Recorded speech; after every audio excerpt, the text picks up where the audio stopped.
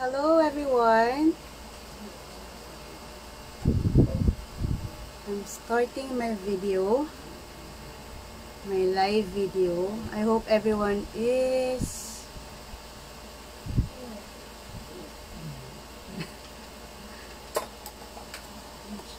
parang ang galing ng face ko. Okay, starting. Check ko, wag ka magasalta. Tap to invite viewer. Hello! Yes! Hello, yan. Yan. I love 20,000 viewers. And we want to reach 15 million viewers for this day for our live FB training for I Am Unstoppable team. So I am very pleased to be one of this team, this biggest team po na I Am Worldwide. I would like to give my gratitude po kay Mentor Jean, our mother mentor, who always believe in all individuals of our team.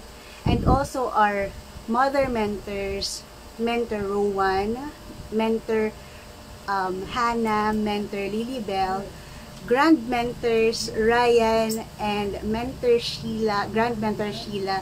Thank you for allowing me and giving me the opportunity to talk. This live, no, nakaka-excite kasi nakaka-gain tayo ng knowledge, at the same time we're sharing this knowledge para at least maging mas maganda yung learning experiences natin sa bawat isa. So, is my voice okay, guys? Meron pa ako 3 minutes eh. Hello, amazing morning po, Mentor Jean. Balik tayo. Hi, Mentor Mark. Hello, Mentor Marlito. Waving from abroad. From Bahrain, yes po. Kay Mentor Nika from Bulacan. Hello, Grand Mentor Ryan. Hello po. Thank you, Mentor Mark, for giving me a very good tee up from yesterday. So, yun. Allow me, mentors, to give you information, no, and knowledge. Open lang dapat yung mind natin. So, everyday training is a must for our business. So, always smile so that the world will smile back at you. So, yun siya. Okay ba yung, ano natin? Internet, walang sagabal. Okay naman ang aking voice. Okay. Amazing morning. Okay, clear, mens. Thank you. I am Jane. Hello po, Mentor Noe. Okay, we still have 2 minutes left. Clear. Thank you. Hi, Mentor Buddy, Mentor Wilfred, Mentor Jonathan. Ayun pala. Meron pala siya icon ng wave, no? So, this is my first time to do a live FB. So, iba talaga yung feeling. Yung kasi nag-vlog din ako. So, eto talaga nakakatuwa. Ayan, i-wave ko kayo. At ako yung parang bata. We still have 1 minute left, guys. So, we have 24 million. Ayan na, grabe, ang dami. Nakakatuwa. So, always give learning po for everyone to know that you have the desired na matuto. Hello po, Mentor Rika, Mentor Lerma, Mentor NJ, hello Sir Neil, hello Philippines, hello amazing people, and amazing mentors. So, I'll start now. Okay, so ano yung ma-impart ko sa inyo, guys? This is one of a skill na kailangan natin sa business natin. Okay? This is reading skills.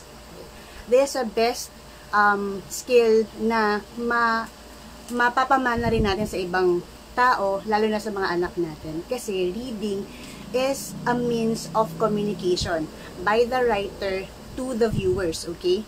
It also, ano pa yung mga advantages? Siyempre, may inspire niya yung ibang tao. At the same time, magiging imaginative magiging imaginative ang taong nagbabasa nito. And also, scientific fact na reading is helps us in growing, no? Kapag matanda ka na kasi magkakaroon ka na Alzheimer's. Kapag nagka-Alzheimer's ka, yun yung pawawala-wala ng mga memories mo. So, it's a good thing for you to read. Okay, hindi yun ang topic ko. Binigyan ko lang ng intro. Ang topic natin for today na i-discuss ko is about having financial literacy. Magiging literate tayo sa financial, no? With regards to money. Kasi we're in a business we should be knowledgeable kung anong pinasok natin. Kung ano yung kaakibat, anong commitment, anong advantages ang meron tayo sa pagkakaroon natin ng business. Okay? This is a good and interesting topic. Okay? I'll be discussing Rich Dad, Poor Dad by Robert Kiyosaki. He is one of my inspiration dito sa business na to. In-indulge ko yung sarili ko para magbasa ng nakaka-learn, no? Magla-learn tayo at the same time magagawa natin siya sa business natin, which is very, very appealing para sa sarili natin and para sa iba. Okay, start na tayo. So, Robert Kiyosaki is an inspirational entrepreneur. Motivational speaker din siya. So, better read his content, his references, because yung books na binibigay niya gives you more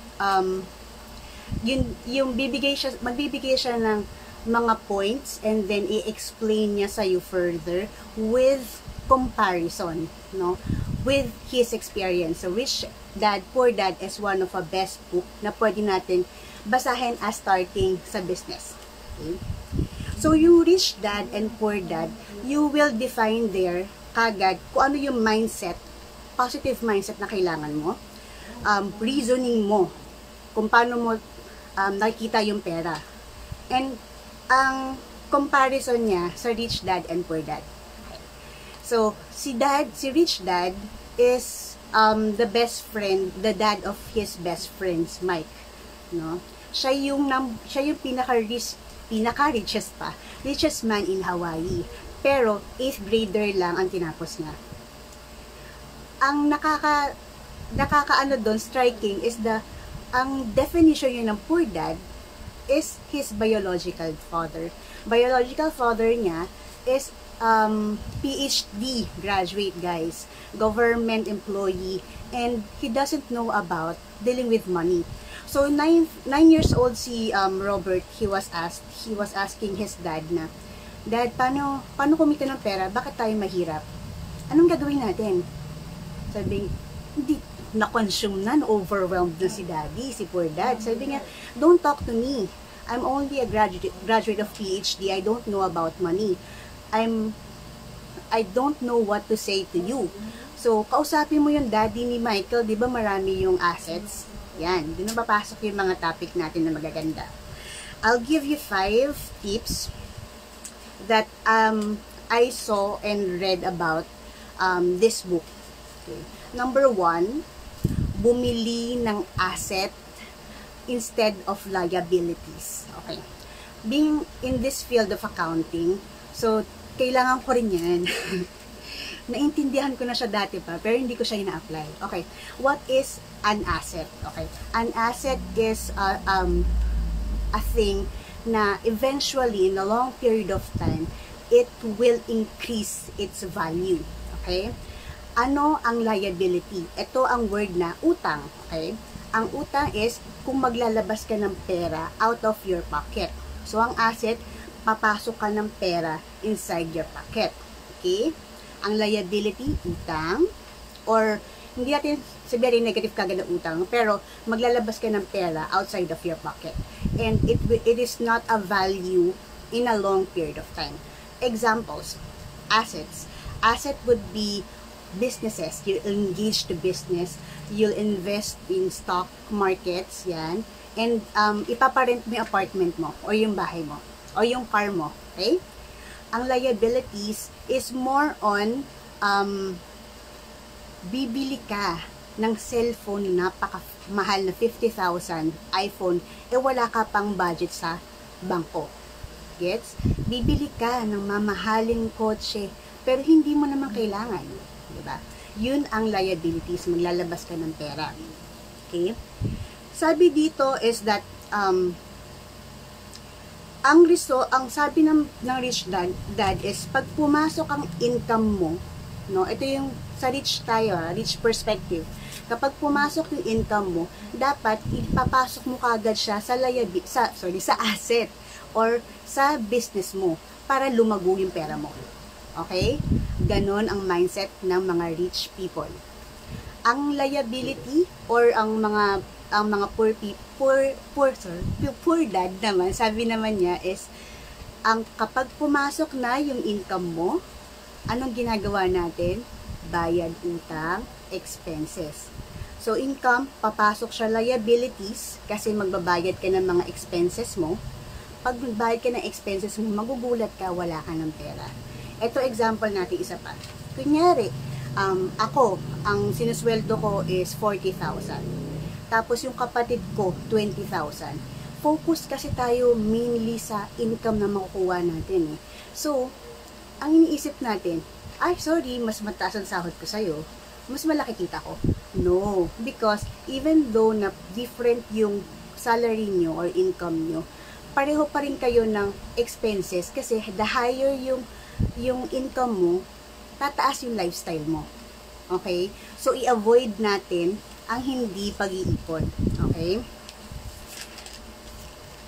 Nakakatawang isipin na yung ibang tao takot mag-invest, no? Kasi sabihin nila, huwag ka mag-invest sa stock market, scam yan.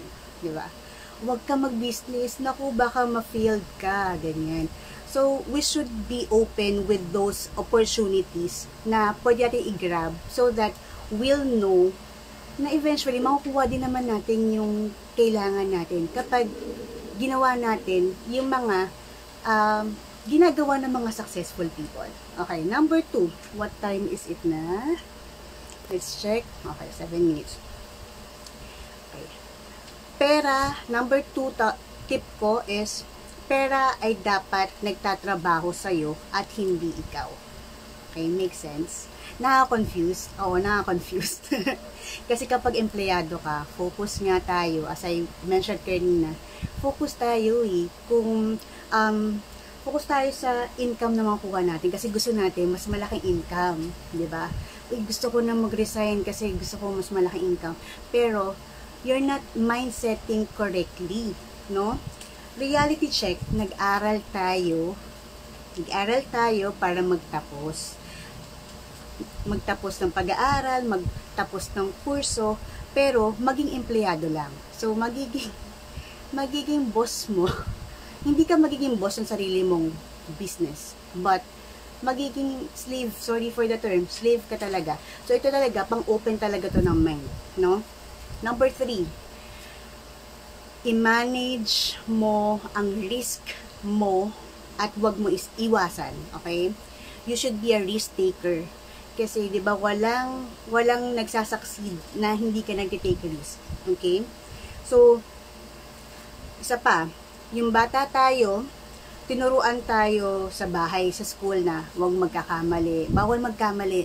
Naku, bakit mo ginawa yan? Dapat ganito, ganyan. It's okay to have mistakes, to take failures, kasi nga, failure is also a process, no? It's included in our process. So, we have to take risk. Okay? Sa negosyo, mas mataas yung risk mo, mas maganda. So, you have to invest, okay? Huwag ka matakot na ma-scam. I mean, syempre, you should be knowledgeable with regards to what are you getting into, okay, di ba? So, alam mo naman kung modus lang yun or ano ba yun, di ba? Research on that, okay? Sabi nga ni Rich Dad, take this note, maganda to. Take this down, ayan. Sabi ni Rich Dad, often in the real world, it's not the smart who get ahead, but the bold. Okay, the more confident are you in your business, the more risk taker you are, you'll get what you want. So, may sense at malaki ang sense. So, huwag ka matakot mag-indulge. Sabi ng poor dad, okay, think of it, ha? Keep it safe and never risk. Yan din sabi ng tatay ko dati. Ay, ng nanay ko, tatay ko ang risk taker. Totoo. Kasi, kung hindi ka mag-risk, nothing will happen. It's like, you're in a run race, no? Running. Siyempre, kaya ka pumunta sa running race, kaya nga race, kasi you wanted to get an award. You wanted to be recognized, diba? You wanted to be fit. Pero, anong gagawin mo in order for you to get ahead or to start? You have to run. Kailangan mo tumakbo. Kapag hindi ka tumakbo, nga. Headline ka. May batang hindi sumunod, ganyan. So, you have to be challenged, no? Be challenged and take the challenge. Get on your feet and run. Run as fast as you can. Parang ganun. So, yun siya. No? Sabi nga dito, meron siyang realization na nakakatuwa. So, kung ikaw ay isang empleyado daw ngayon, at nag-indulge ka sa business mo, pero hindi mo ginawa yung tamang habits, tamang actions, and tamang mindset, for sure, after 5 years, you're trapped in a rat race. Ano ibig sabihin ng rat race? Ito sa mga empleyado, raise your hands. Okay. Alam ko to, kasi 10 years ko to, memorize ko na yan. Doon ako acne sa empleyado. Totoo nga naman. So, sabi nga is, your rat race kasi more on realization na kapag nag-income ka, tapos pinasok mo siya sa liability, pumasok sa expense, dun iikot yung buhay mo parati. Diba? Every sahod mo na lang ganun. Shucks! May naipon akong 5,000 pero pangkain pang ko lang siya, pang transportation, nothing else. Wala na iwan sa'yo. So, paulit-ulit. That's what we call rat race. Okay? Number 4, matutong magbenta. Okay, we still have 3 minutes. Matuto tayo magbenta, huwag tayo maging mahiyain. May magkasabi na, hindi ko kasi, genre yan, hindi mahiyain kasi ako. Pareho tayo, start lang ako, nagmahiyain ako. Ako rin, nahihiya rin ako mag-sales. Pero, always think that there are 2 kinds of selling. Direct and indirect. Okay? Ang direct, yan yung makikita mo sa Jollibee, sa McDo, na nakikita mo, kitang-kita mo na nag-sell. Okay? Ang pangalawa, indirectly. Ano yung indirectly? You're selling yourself. You're not mindful, but you're selling yourself. Let's say, you want to go and be hired to this company. What do? You sell yourself. Diba?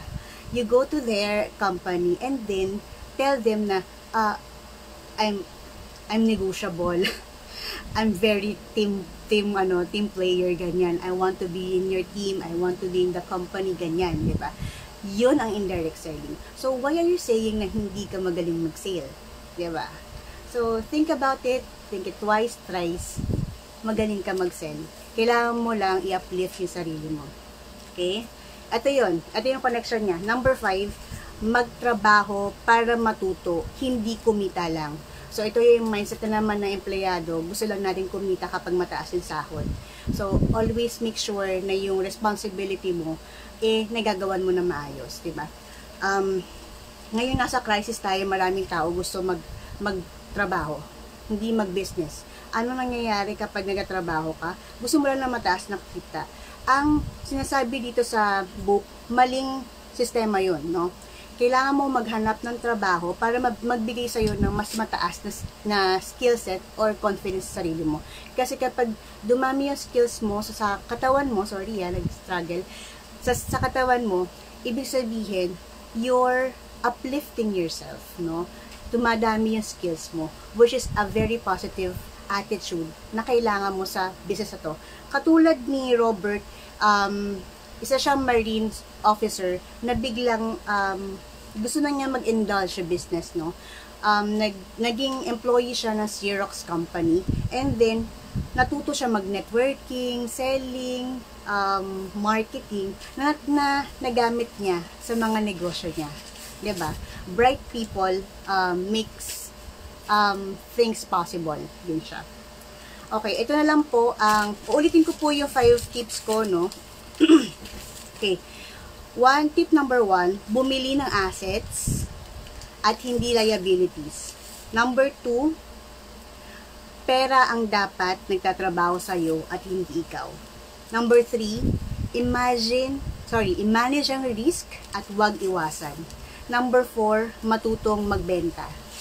Number 5, magtrabaho para matuto, hindi para kumita lang.